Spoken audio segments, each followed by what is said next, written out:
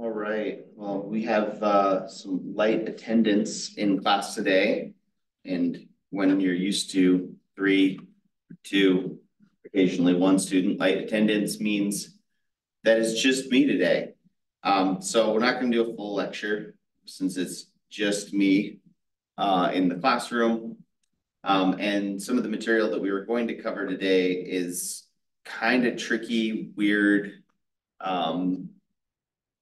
There's some weird stereochemistry involved that'll be a lot easier to understand if we talk about it in person. So I'm gonna just start by going through the answers to these questions that we ended with on Tuesday, and then we'll talk about a couple new reactions, just so we don't wind up losing a whole lecture.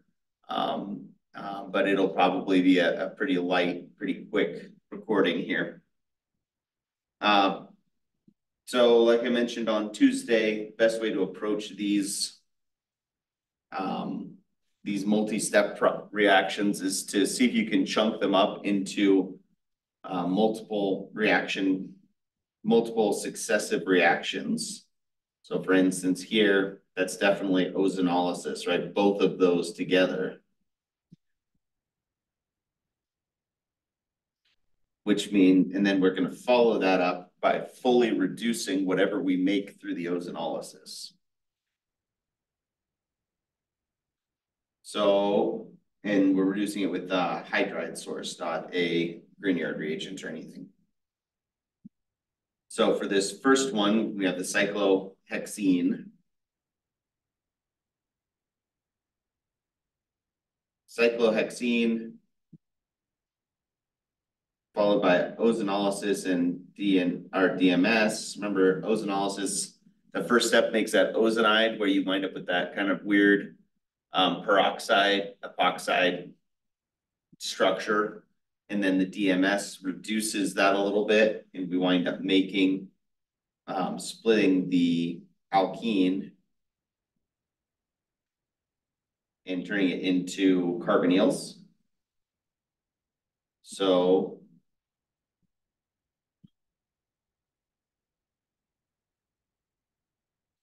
where we had the alkene bond, we now have 2 aldehydes.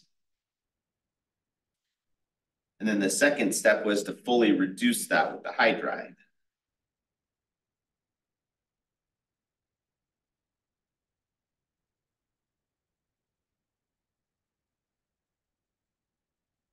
It's lithium aluminum hydride.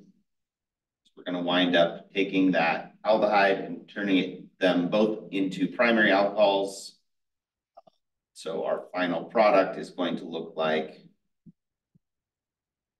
put all the carbons back in the same spot, OH, OH. So we get the 1,6-hexane diol is our final product.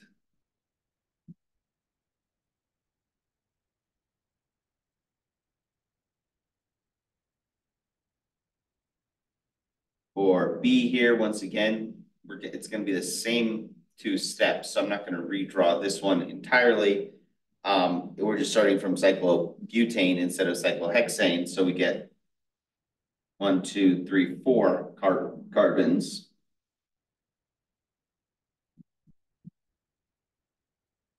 So 1,4-butane diol.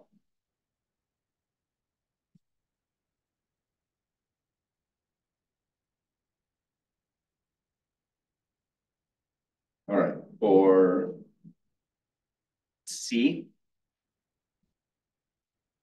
we got starting with the aldehyde, and then we're going to add an ethyl group. These first 2 steps are a Grignard reagent. So we start with butanaldehyde, or propyl aldehyde, and we're going to add an ethyl group. So we're going to end up with a secondary alcohol That's just after these first two steps. We're gonna take that, and that's now N.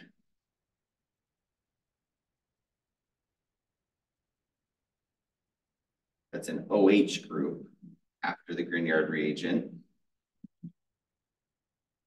So step 2 is just to take that secondary alcohol and turn it back to a carbonyl so we can do another Grignard reaction. We have to oxidize the secondary alcohol to turn it into the pentanone, the suffix for ketones is you add "-one" to the end, just like you would add ol if it was an alcohol. So currently it's 3-propanol. After the third reaction here, or the third set of reactants, we're going to oxidize it to make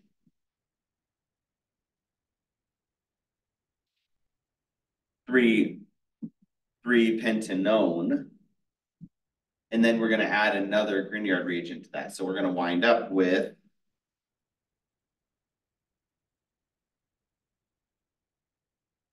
1, 2, 3, 4, 5.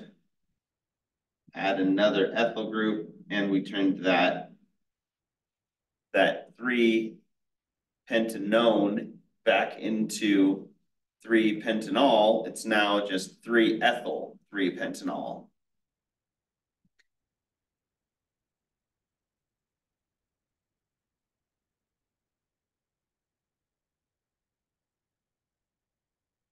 D is a straightforward reduction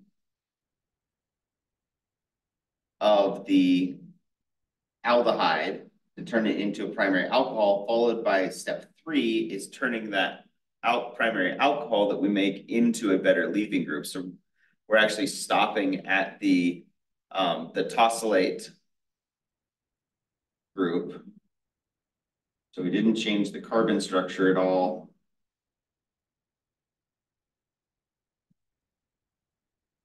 Steps 1 and 2 turn that aldehyde into the alcohol. Step 3 turns that alcohol into a better leaving group, that OTS group.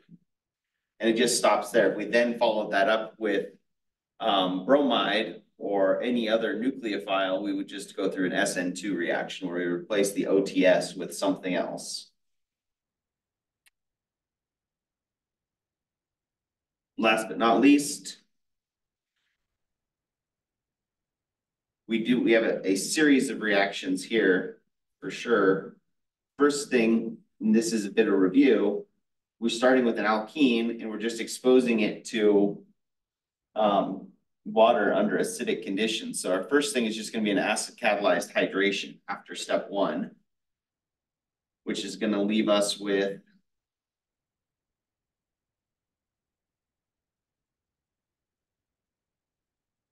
cyclopentanol. We're going to take the cyclopentanol in step 2, just like in C up above. Step 2 is going to oxidize that and turn it into cyclopentanone.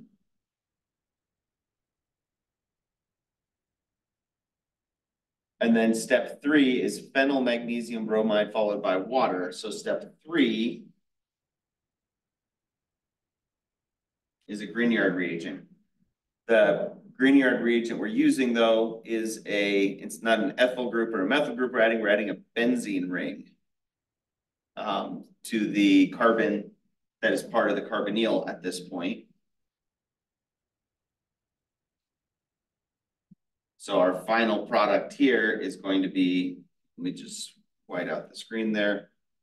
Once we get cyclopentanone, phenyl magnesium bromide, it's going to turn that into, it's still a cyclopentyl group. We still have the oxygen attached here after we add the water.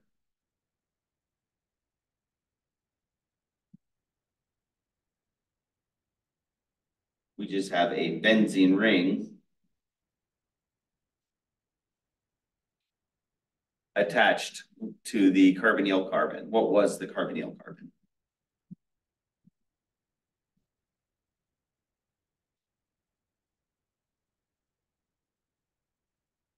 And so a bit of review there and a bit of just practicing some of these oxidations and reductions that we've seen talking about the alcohol chapter.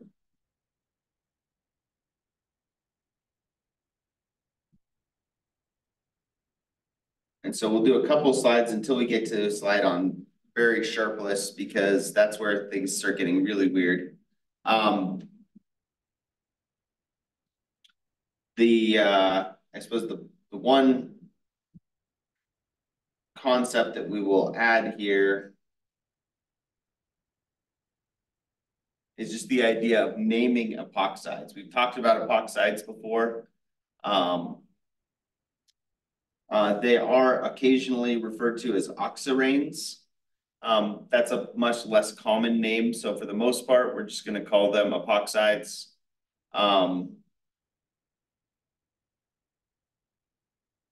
And in general, we just name epoxides with a prefix. We just specify what two carbons are attached as part of the epoxide group. I'm not sure why we use two numbers when we only use one number for an alkene. But for epoxides, we use two numbers. So this molecule down below, it's our longest continuous carbon chain is 5. So it's going to be a pentane. Then it's got an ethyl group and a methyl group that we've seen that before. So 3-ethyl, 2-methyl. Then that epoxide group, we would just say is between carbons 2 and 3. So we call it 2,3 epoxy pentane.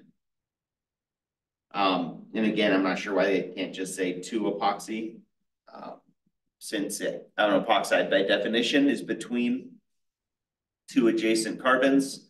But this is the IUPAC rules at this point, so we'll go with it, and we won't fight it too hard. So here's just some practice for naming these, just like normal. Find your longest continuous carbon chain. So for A, the propane is our parent molecule. And then we have methyl.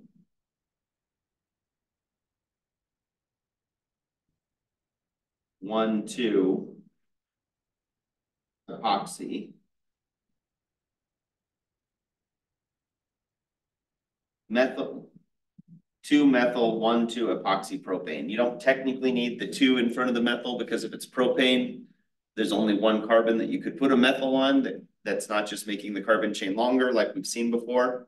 But it's better to be overly specific than to be under specific. So I'd rather you put the methyl. If you're not sure, put the 2 in front of the methyl. So that way, at least it's unambiguous, even if it is redundant.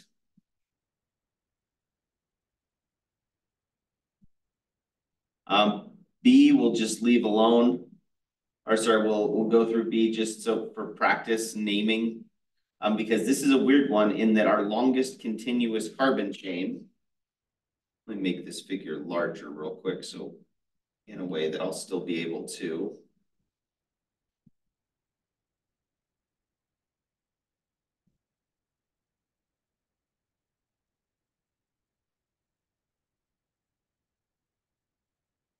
So our longest continuous carbon chain that has the epoxide on it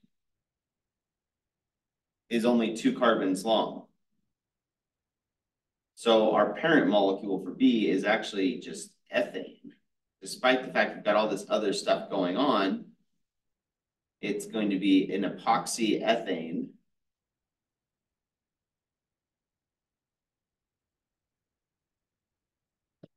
And epoxy ethane doesn't really need numbers, because if it's ethane and it's an epoxy, it can only really be in one spot. But then we do have the fact that we have 2 extra branches here that are rather large branches, and branches we're not as used to seeing. So those are benzene rings, but when we name benzene rings as a prefix, as a branch, we use that term phenyl. So this is going to be diphenyl, as distinct from phenol, right? Phenol means a benzene ring with an OH attached, hence the OL.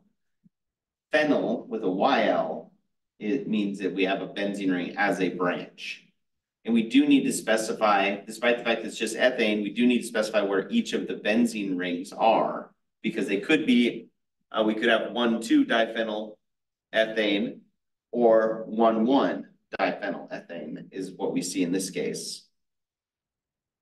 So 1,1-diphenyl epoxy ethane would be the full name for B.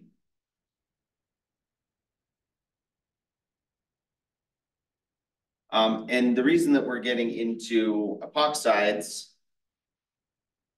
so we've seen two reactions that can make epoxides in terms of stereochemistry. So the one was the peroxy acids. If you have a peroxy acid, you can wind up taking that extra oxygen seen in the acid group and adding it to an alkene to make the peroxy or the epoxide and the regular acid. We get the racemic mixture when we do that. And the second one is a little bit different. If you do bromine reacting with an alkene in the presence of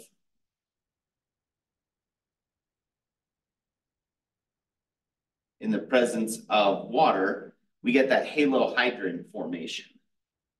So we would wind up adding a bromine to one side of the benzene ring and the hydroxide to the other side. Oops.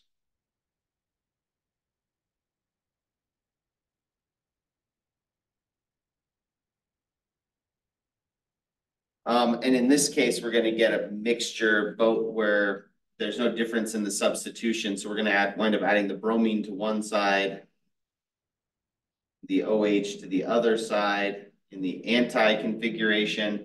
If we then follow that up with a strong base, though, we can wind up with that deprotonating the alcohol and having that turn into an epoxide and pushing the bromide off as a leaving group.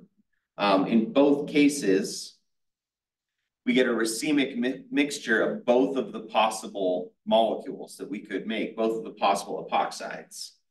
And so that all seems relatively straightforward. We just need to think about, and the way it's drawn makes it a little bit confusing. I would actually normally think about these as you can add the epoxide to the top side of the molecule or the bottom side of the molecule, and that's going to give you the two enantiomers.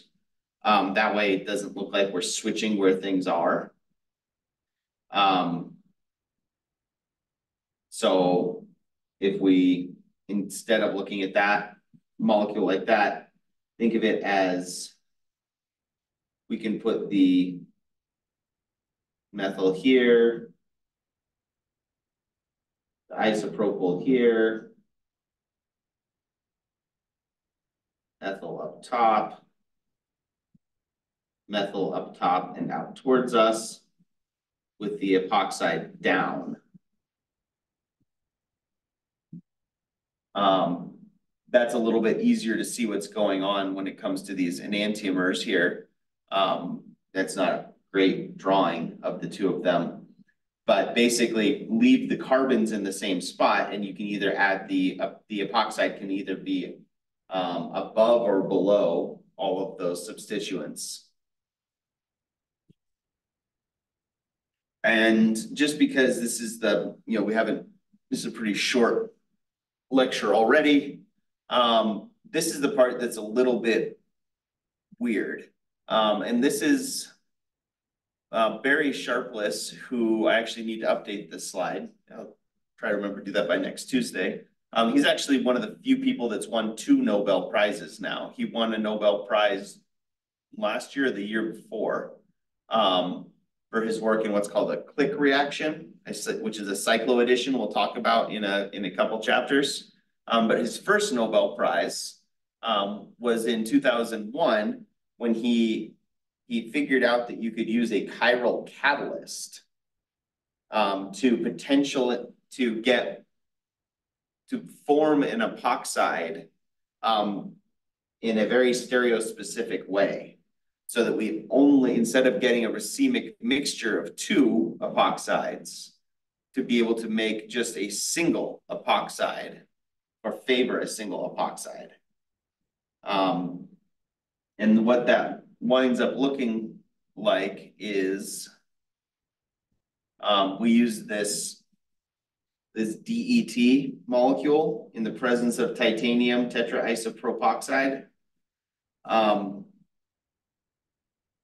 If we do that, this titanium tetraisopropoxide, and we use one of the enantiomers of DET as a catalyst, we get one enantiomer. If we switch to the other enantiomer of the catalyst, we get the opposite enantiomer as our product.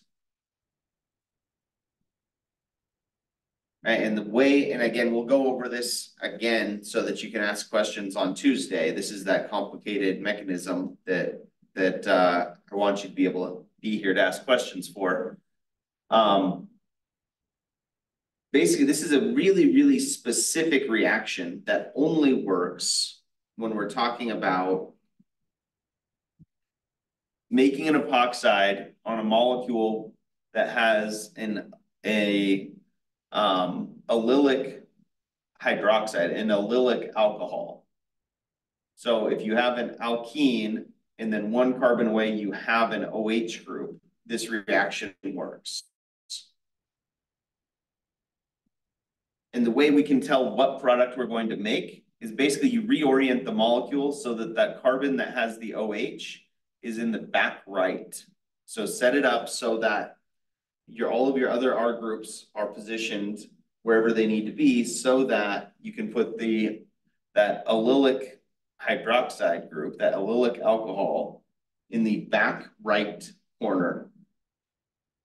And if you do that, if you use plus DET as your catalyst, you put the epoxide ring above the plane of the molecule. And if you use minus, you put the epoxide ring below the plane of the molecule. Right, and so we'll practice with that on Tuesday. We'll start with this slide, going through these practice problems. So try and work these out. Use this, don't worry too much about the mechanisms. This is a really nasty, complicated mechanism. Focus on getting the stereochemistry right. Reorient the molecules so that you can visualize them as a plane pointing out of the board and into the board, or out of your paper and into your paper, with the allylic alcohol in the back right corner. And then you can use that rule: plus is above, minus is below. So try and draw your correct structures here. We will have a quiz this weekend. It'll be on those Williamson ether synthesis reactions that we were practicing on Tuesday, and maybe a little bit more of these review questions like we opened with today. Maybe some more reaction series like this that come back to some of the reactions we've seen in the past. We'll see. I will go put that together as soon as I'm done with this recording here. So, short recording today since nobody is here to ask questions. Is there anything else I wanted to add about this before we go?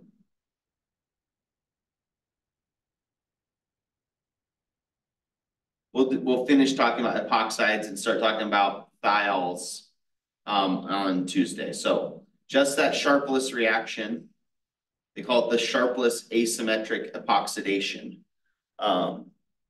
And just a reminder, follow this rule. Put that oxygen in the right spot, and then plus puts the epoxide up, minus puts the epoxide down. And everybody have yourselves a good weekend, and I'll see everybody on Tuesday.